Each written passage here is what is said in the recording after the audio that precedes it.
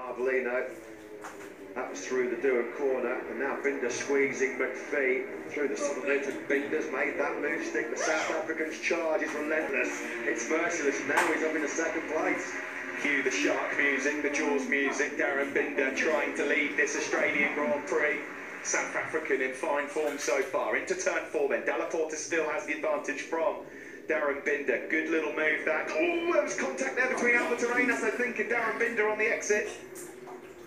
Yeah, they all managed just about to keep it sunny side up then, so it's still Dalla Porta out of Siberia on lap number 8. Over the line last time around, the top 24 riders were covered by 3.6 seconds. Finati over the line last time around was only 1.6 seconds behind Dalla Porta, who wasn't even in the point scoring places. Who's that on the grass? That's Suzuki. the reason why Suzuki fell so far back. Into turn 1 then, he was on the grass. Oh, yeah, there was Binder. Binder nearly launched himself to the moon coming out the southern loop, and poor Riccardo Rossi on the outside just had nowhere to go. That was Binder just being a little bit over keen on the throttle before that left-hand side of the tyre got up to temperature, and poor Riccardo Rossi just had nowhere to go. His race coming to a very premature ending. Dalla Porta doing the leading, the World Championship leader with 9 podiums to his name, looking for his 3rd win of the year.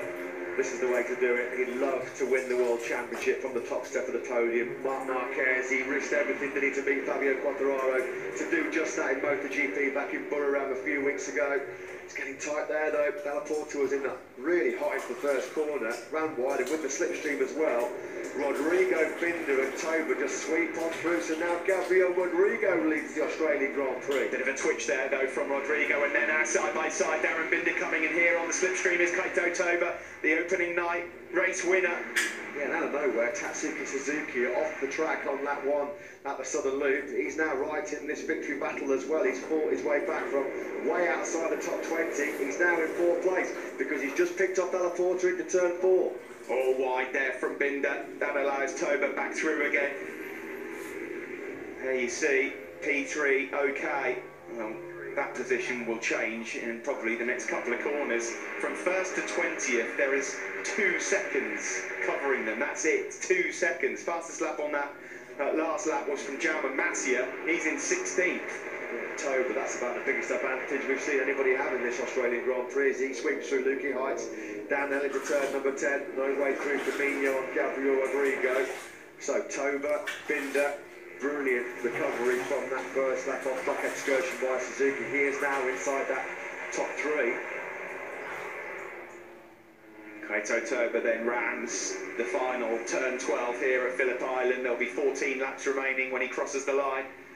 Looking for his 1st win since that opening night. Darren Binder never been victorious on the very top step before.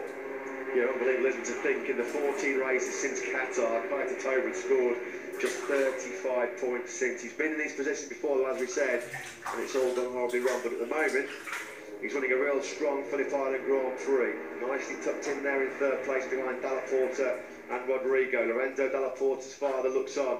Massimiliano Dalla Porta.